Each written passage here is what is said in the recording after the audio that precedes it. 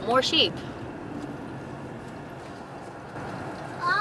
Can we do that picnic? Nope. Cabins, huh? More grass-covered cabins.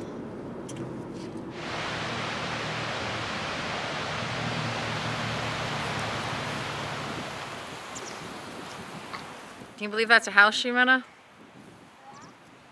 That roof?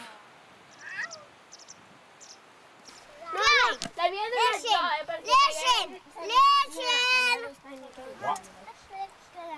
Over the past 2 decades, we've visited and stayed in a lot of cabins. How old are you? 3. 3, yeah. 8. 6.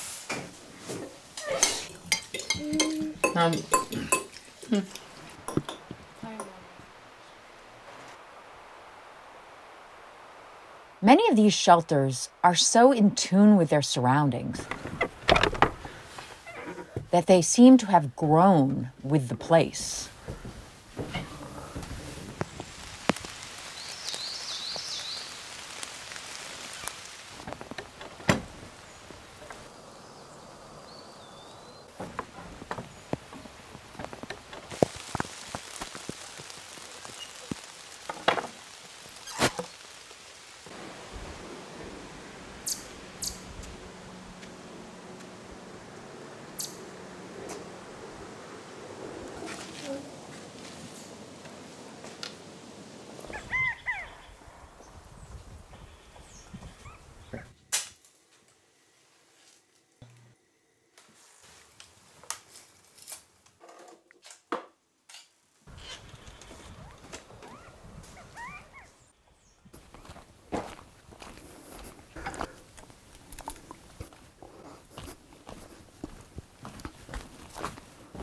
You got to remember, we came on the land, we had absolutely no money. This cost $8,500 to build. And I got the house, I couldn't decide on how big the house was. I didn't make that decision. I just tucked it right into the, and that way it becomes a part of it.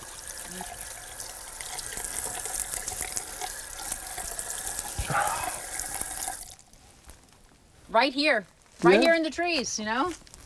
That's our inside. There's no outside. It's all integrated. There's something so timeless about a cabin that it would seem impossible to recreate this in a factory. But a few years ago, we decided to begin our quest to create a perfect cabin. Something healthy and affordable that could be reproduced at scale. Look at the little guys. One little cabin after another. What? Cabins, little teeny cabins. Oh, yeah.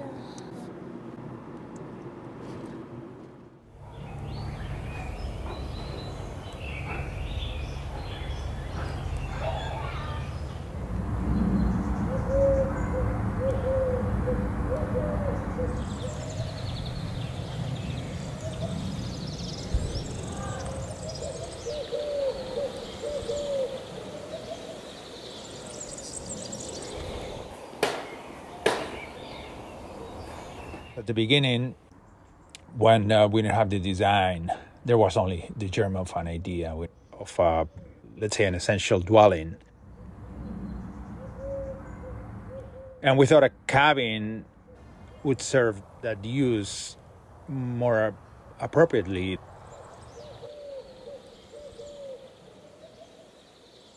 When we started working on this idea, we had one sort of code name.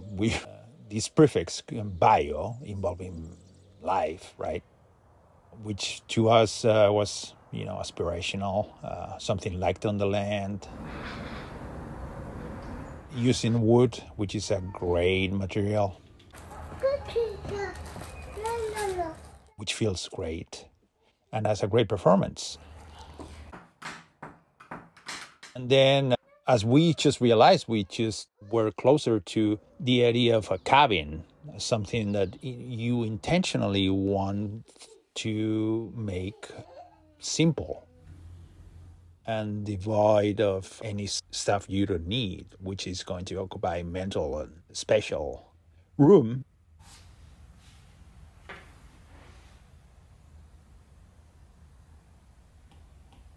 We thought, well, maybe by using the prefix we already have, bio, and adding cabin, maybe we have the name, Biokabin.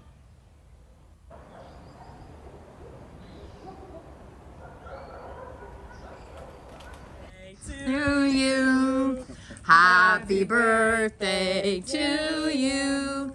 Happy birthday, dear Nikki. After years in Europe, we were now living in California, where our backyard was big, and new laws made it easy to add a granny unit to our property. We needed a place for my parents to come stay or even live. So we reached out to architect carpenter friends to help us create a cabin-inspired ADU.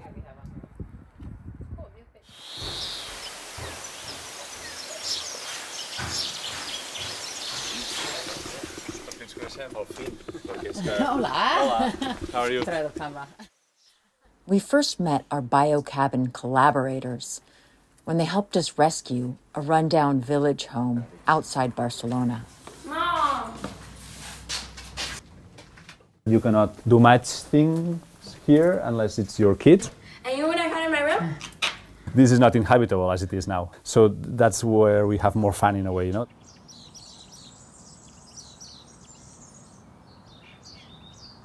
This was really difficult to build. It feels very light because it's wooden and it's very open. Okay, go. 1, 2, 3. Go! I remember we had just finished the restoration of the house and we were just speculating. We were saying, imagine we can use all this Scandinavian and Mediterranean and Californian know-how on something that can be more pure, smaller, more minimalistic. So this one we're turning into a short table / bed. Yes. Well, there. Okay. Okay. So we were saying, well, you know, we could create a modular cabin made of wood that is natural and is healthy. But also, if you make it so precise, so exact, and so sturdy that you could basically produce it with machines, Oh my god! then you could make it modular. Then you can click models together. And let's say one model can be one studio. But then if you click different models together and you, let's say, make a 2 or 3 module dwelling, then that could be a living quarters for one person or for 2 people or for a small family.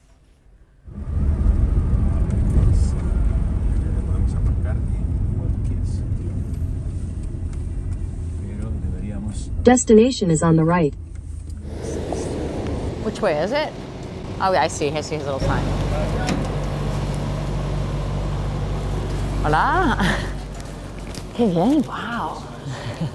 So what you see here is the initial phase of a prototype of a small house that will consist of modules. Each module, this is one of the modules, is 9 square meters, which is around the size of a room. And we will produce the first prototype, which will be a house that is 36 square meters, because that's the legal size in Catalonia. So the idea here is that it's modular. Yes, you can gather the modules, so you have one single space. You can separate the modules, so you have 2 houses, you know, one bigger space and then one smaller room. It works more like an office space, which is the configuration that probably we'll start with.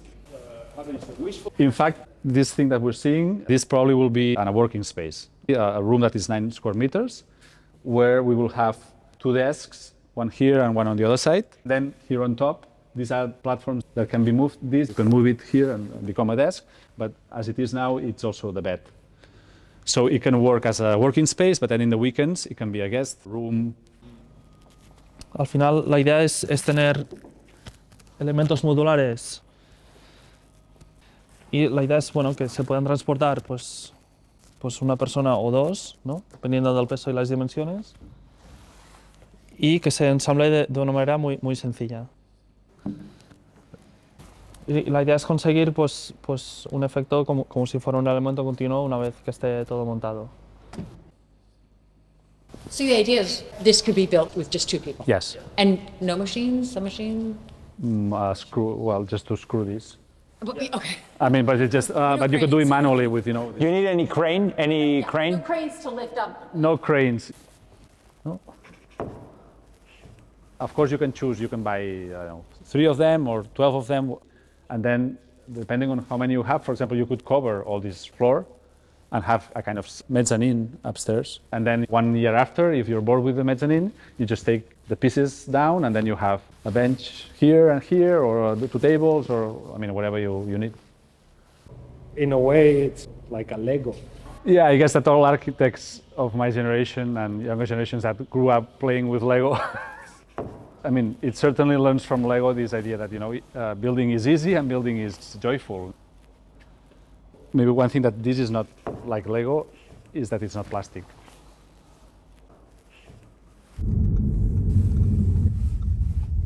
In 200 meters, your destination will be on the right. Hola! Kim era, ¿no? Hola. ¿Kim? Sí, Kim, sí. Buen día. Vale, aquí delante, ¿no?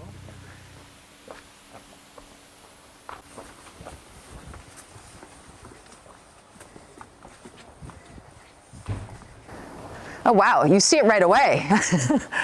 It's really part of the backyard. It's like, Yeah. it's bigger. It's bigger than I thought. Yeah, it's quite tall also. Kim, que els hi vols ensenyar? How tall is it? To the top, I think it's 5.5 meters. And it's so narrow. Yeah. Well, because of course this is one module of this additive system. So this is kind of the smallest version, the single module model. So you assemble it on site? Yes. So this is kind of more like the idea of the flat pack system. Yes. That is very easy to assemble and disassemble all the components. Also, all the components are less than 50 kilos each, which means that 2 people can carry them not only easily, but also legally. When you talk about one component, people can like the minimum common denominator. For example, one component means like this is one pillar, no, that goes all the way up. One that you can see here, this is one facade panel from here to here and from here to here. That's one. Yes, that's one. So the idea is that in principle, all the system is designed so that it can be self-assembled by, let's say, 2 very motivated people with proper instructions. You don't need a carpenter. Do you see this at the level of like IKEA instructions? I mean, building house, I don't know if you can get to that ease, right? Like a house is different from furniture. Not really. In terms of assembly, it's the same, let's say, technical difficulty. Yeah, so this is the main structural element of Biokabin. 2 here, maybe? Two pieces here, yeah. 2 pieces also, 2 for the pillars.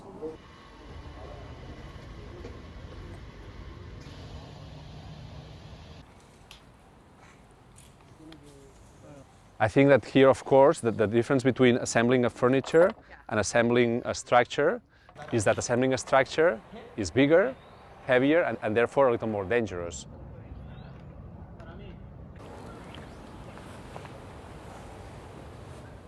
The main structure was really quick to assemble because we assembled it on the floor and then we just lift up. It. Yeah, we raised the structure.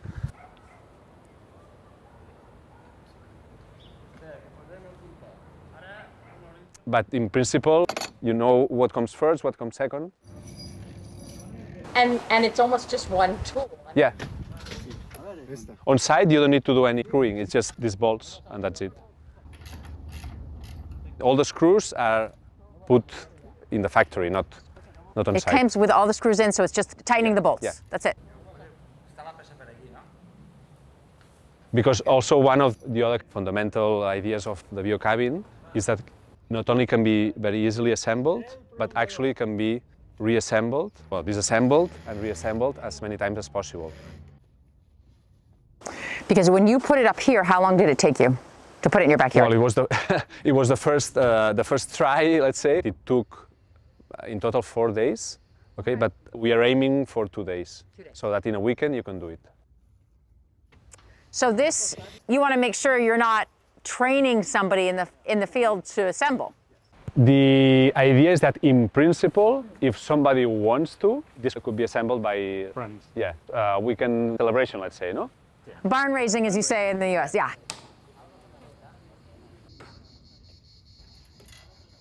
I mean, the ultimate goal of trying to, maybe a little utopian goal, trying to see construction as a celebration and not as a pain in the ass, as usually it is for very good reasons. And I mean, it makes sense that it is because it's heavy things and dangerous things.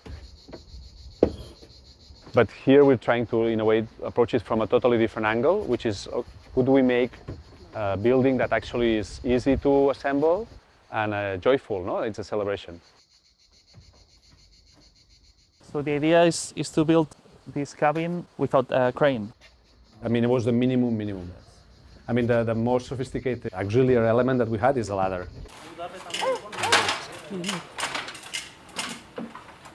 But then we had a lot of work to put all the panels that makes the roof on the roof.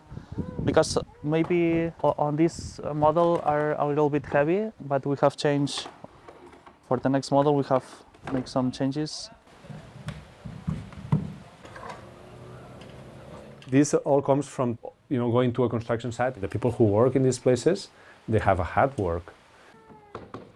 So I think as architects, if you empathize with these people, you need to find systems that make their work easier. No? So how to build easier in terms of just experiencing how hard it is in every way, how troublesome sometimes and complicated building is. As architects, we need to give solutions for that. And we need to find a way that is fast, but also good quality, so we don't have problems. So we left all the structure unpainted. Of course, it's also protected with the same material, but it's not with color. No? So this way, it's also easier for this assembly and reassembly processes and transportation. It's easier to understand which parts are structural. The main structure is very simple. It's a frame that consists of two pillars, one beam here, one beam on the base of the triangle, let's say, that goes all the way, and then the two gable beams. That's the configuration of one, but when you have two, when they meet, it's just that all this facade is gone, but the rest is exactly the same.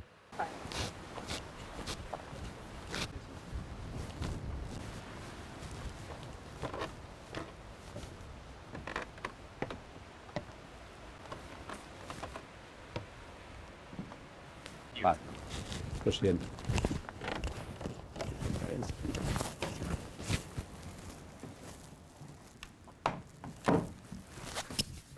Here we are. So yeah, I mean, there's quite a bit of glass, actually. Yeah. Yeah, as it's again the one module, no, the smaller unit. We thought it was a good idea to have this glass on both sides, so you have the feeling of being very close to the outdoors and open and so on. And also, like in this particular configuration, also because the surroundings suggest it, I guess. Here we have this open side, no, and this more like closed side. Yeah. And these things can be reconfigured. So, for example, in these particular configurations, we have 6 platforms, okay, and they are totally interchangeable. In this particular one, we have 2 desks, so you have 2 tables to work. No, you have 2 elevated platforms for storage purpose, and then you have these 2 here that are together. And of course, this is a bunk bed, so you can have a nap, or even like if you have a guest or whatever, you can sleep here. In the next refinement of the system, this will have some protection rails. You can just lay them here. And here it feels quite spacey, always.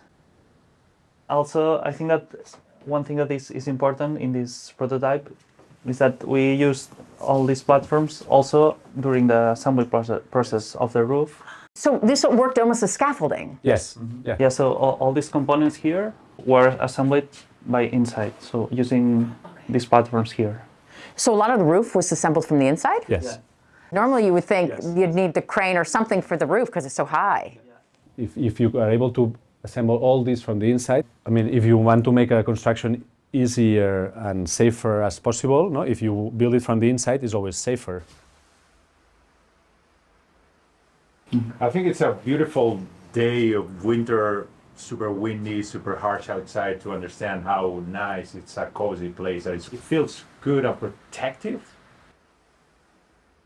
So this is 9 square meters. Yes. It feels spacious. It's super high, so we have a lot of room here.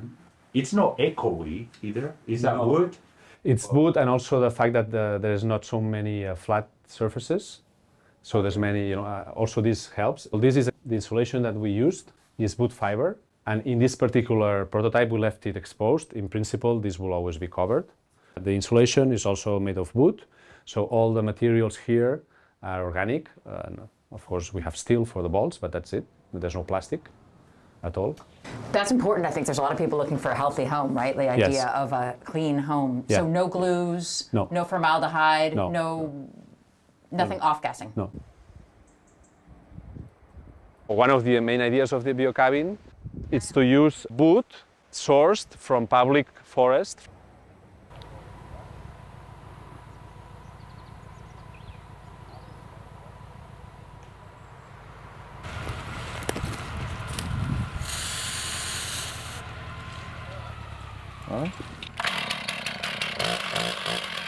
Working in Catalonia and working with wood, you start to kind of trace back these origins, and you realize that we have this large amount of forest. 65% more or less of the territory, the Catalan territory, is forest.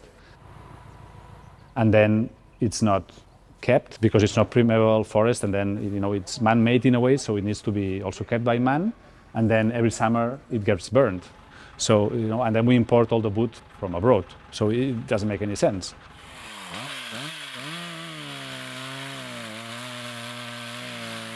La intención es hacer la gestión forestal de los bosques, en este caso que son propiedad de administraciones públicas, para mejorar las masas y además mejorar sus condiciones ambientales y de biodiversidad.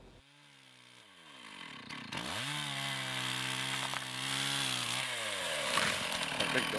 Lo que intentamos es que con los tratamientos silvícolas que realizamos, que antes has dicho, la limpieza del bosque, no limpiamos el bosque,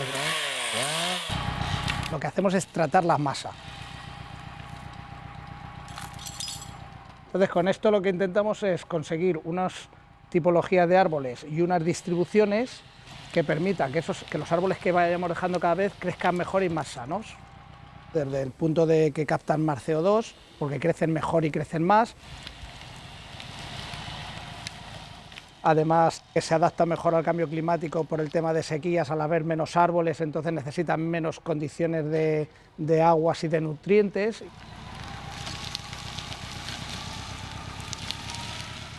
Además, permitimos que con unos grados de dimensiones y que lleguen a una madurez también son más atractivos para el tema de la biodiversidad.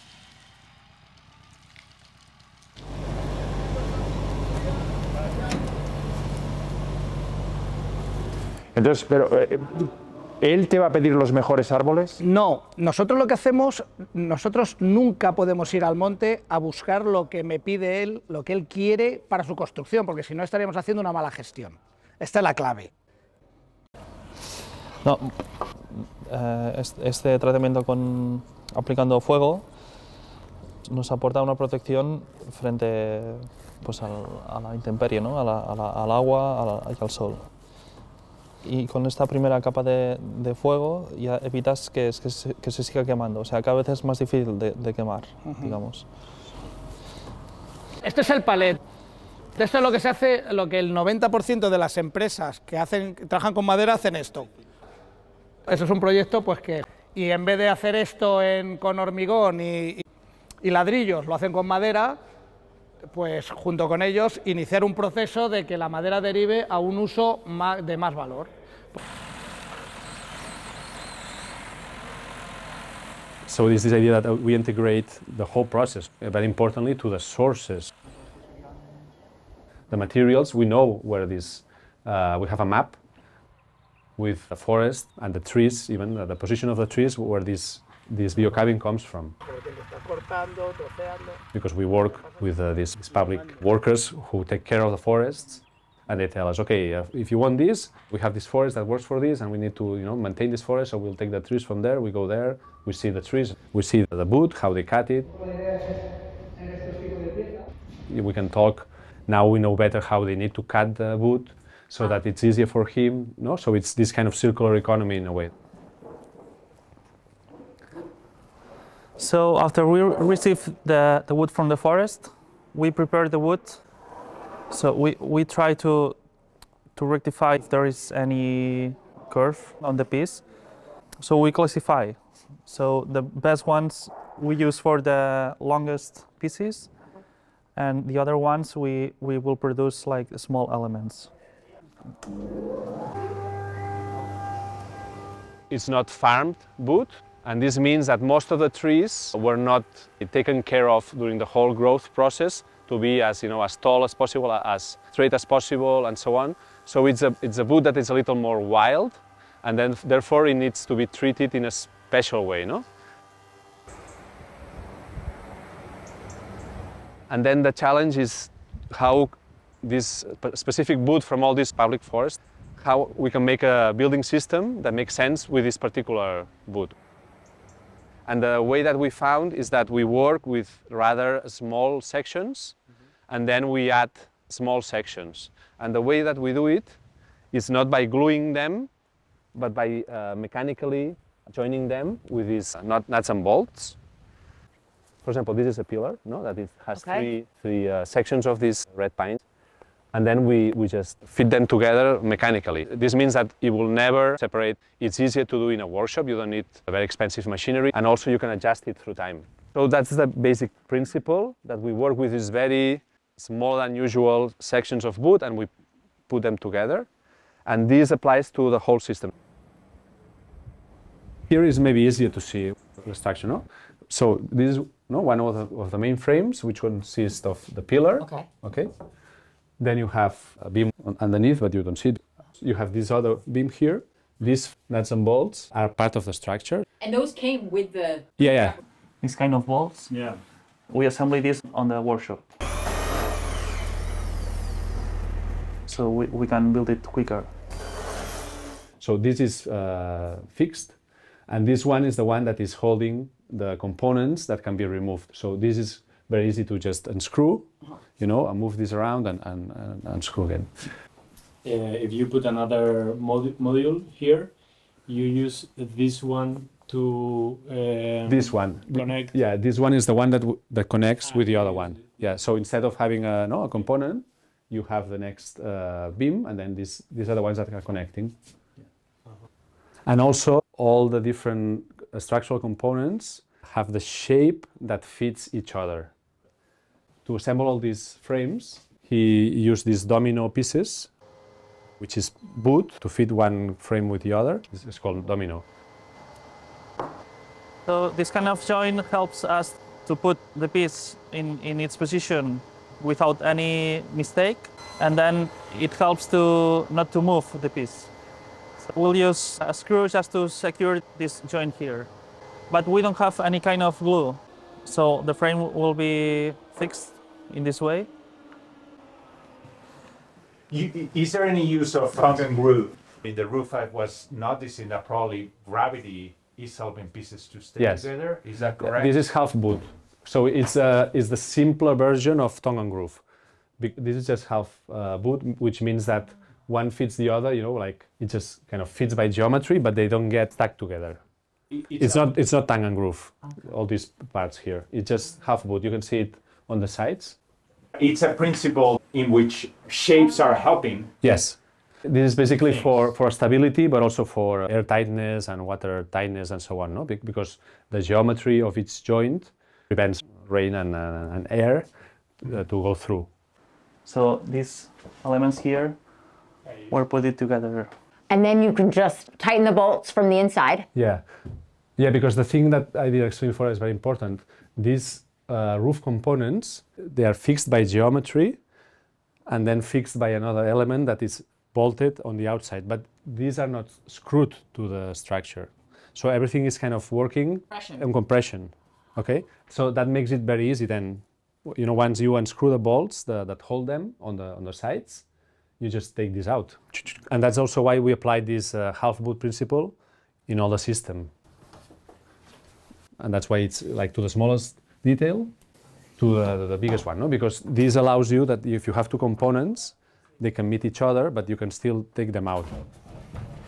If it was tongue and groove, once they collide and get together, you will never be able to take them out without breaking them. Yeah. Wow. Now we have a floor up here. Yeah. Our third person's coming. We think it's safe for three. It took us how much? 2 minutes to do it? No, and again, it should take 1 minute because one of the things that we have improved in the newer version is that this is super tight, and then it's not so easy to remove. Okay. But actually, these are 40 centimeters separated from each other. You can lift it up or put it down. No? So, for example, here you could put it here and it becomes a bench, no? Because it's 40 centimeters from the floor. So you can sit here and use it to chill out. Like a sofa or, yeah. So what we're standing on are platforms that can be benches, desks, and a floor. Okay. So it's just the same component, can be everything. Yes, this is the main idea of the Biokabin, that you can use all the elements in all the parts. Everything is a system that provides everything, no? From the stools to the benches. In the design, we have some pieces. This piece here can be removed, and underneath you can have electrical wiring and even plumbing. So the idea is that in that base you could have all the kind of electrification or the plumbing system. Here we have 10 centimeters of insulation, which is adequate for a temperate climate.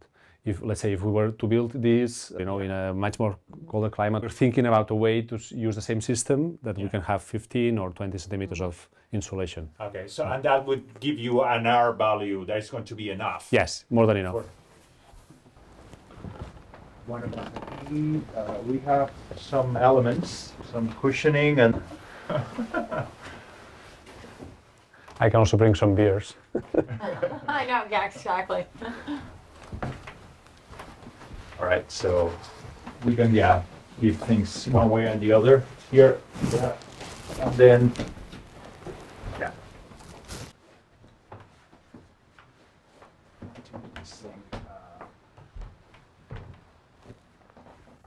It really fits two people too. Because it's each of these is 40 centimeters, so 2 is 80 centimeters, which is the width of a bed. So this is literally a queen size bed. Well, yeah, a little. It's longer than a queen size. This is like a camper van, the upside of the camper van. Right, except bigger, a lot bigger. Yeah. And more insulated. And more insulated, yeah. It's funny because this is just one. Yeah. So 3 will look, or will feel more than 3 times bigger than 1. In a house, do you see this being more permanent, like making a floor that's more permanent, or will it always be like this when it's a house model, a living model? When it's a house model, yeah, probably not. It will be minimum 4 modules. It could be more, of course. Our idea is that probably from these 4 modules, at least 1 or 2 will be covered like this, and it will be quite permanent. And then maybe 1 is kind of changing. So this versatility option. So let's say you undergo changes in your life. Mm-hmm. Can your Biokabin change with you? Yeah, that's the idea. There's changes that are over generations. This cabin can last for more than 1 or 2 generations. So maybe our kids have different needs and they can be able to easily change it. But also there is this kind of seasonal needs, no? Maybe from summer to winter, because the climate is different, and therefore how we use the space is different. And then also there is this kind of more like daily changes that are the most difficult ones to really make sense. But if this is, again, easy to move, at some point, you're working and this is your table, but, you move it, you put it down and it's your bench. And then, you can have lines there and it's okay because it just takes 10 seconds to do it. If it takes more than, let's say, 20 seconds, nobody will do it. But if it's 10 seconds, it's the same as moving a chair. No? So that, for example, that element could be like a bench and regular table, but also a standing desk. Yes. And then shelves. Yeah, because it's 40, 80, 120 centimeters.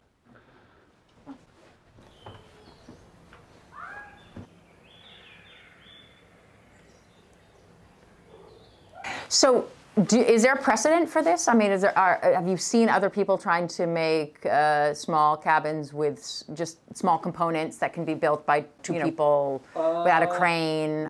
Not I mean, maybe we take bits and pieces of experiences from other cases.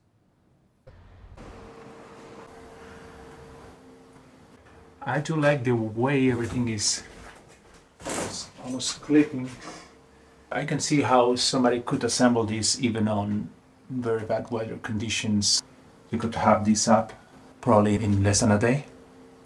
There is a central heating point, a heating stove and a cooking stove. There's bunk beds. Then you have a seating area. I've been inside some of those. This doesn't feel like those super rickety, very small. And this feels somehow more solid. And more like a real thing. As you know, we are interested in putting a biocabin in our backyard.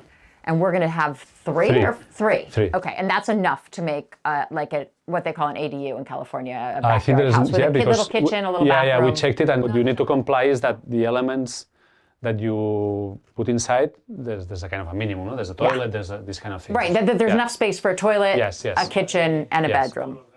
So the only difficult thing is earthquakes and some of that structural, but this would comply with the way the wood is. The wood's strong enough, the whole system's strong enough for earthquakes. I mean, we need to... And also foundation would probably be part of that, right? Like what they require for foundation. Yeah, but the foundation is easier because it's much more standard in a way.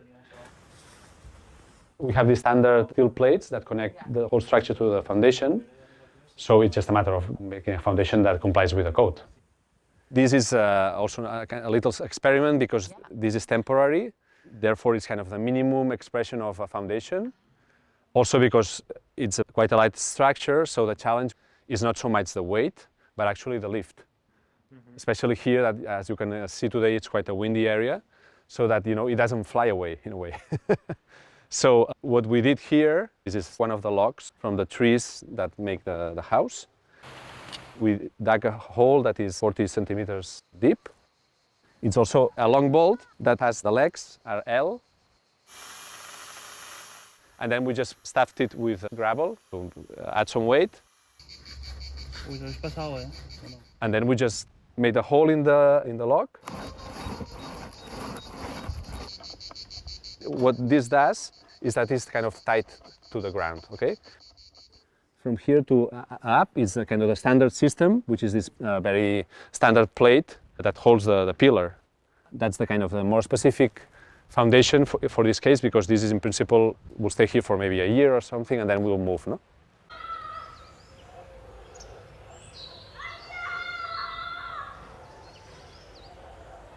I think that there is a huge challenge that hasn't changed very much historically with these prefabricated buildings, is that there is a stigma when they look too prefabricated, no?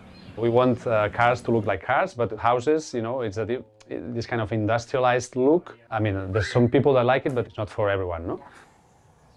So it's a kind of an unsolved challenge. We believe that we can actually solve it. And in a way we can solve it, not just disguising it as if it was not prefabricated, and that it looks like a regular house, which is one of the mainstream prefabricated houses. You would never say that it's prefabricated because they hide their own character in a way, but in a way finding a way that it's a little more true, no? That it shows that it's made with components and that that you can assemble and disassemble, but it's appealing, that it's beautiful. No?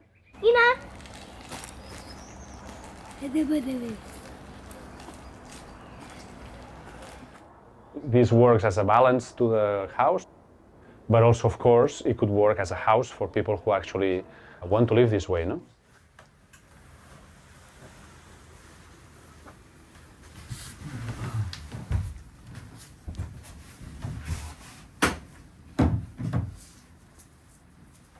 So homes became an investment.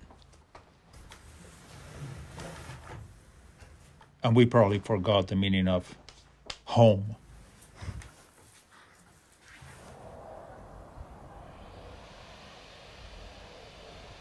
You want to have a home that improves over time, that ages well. And you also want to participate in the beauty of a place. A house that doesn't hide the structure and highlights the elegant simplicity of the materials, but also the way it's built. That's the dwelling we want to have.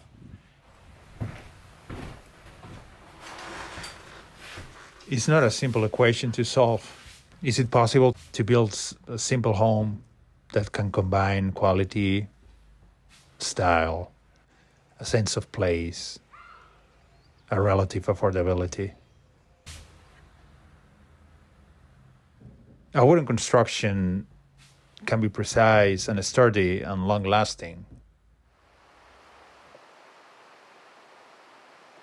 We know because we visit churches made of wood in Scandinavia. And they've been standing for several hundred years, some of them almost 1,000 years, and they are fine. Can you believe this church is 800 years old? How did the wood last that long? You know, it's a good question. Wood can be precise and long-lasting, but the wood is just one material. A dwelling is a soul also, and that's the quest we are interested in.